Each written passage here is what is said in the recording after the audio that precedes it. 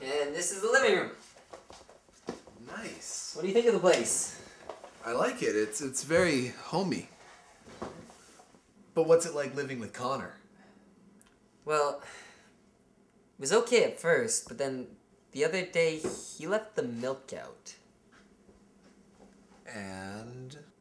He left the milk out. And so the next morning...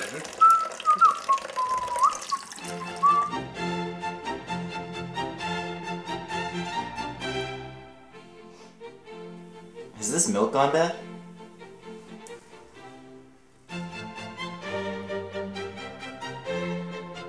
Tastes fine to me.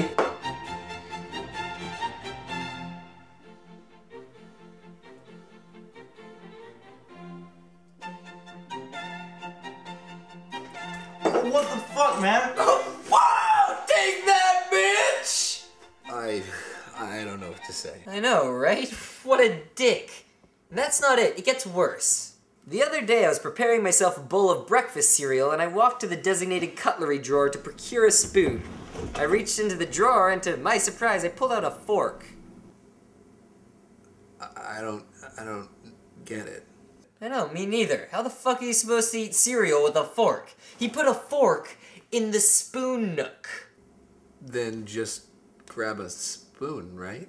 He put a fork in the spoon nook! And to get back at him, you... Well, I went out hunting and I caught me a coup. Oh, wow! You smell that, bitch? That's death! And I left my kill in his bed. What? I know, the spoon nook!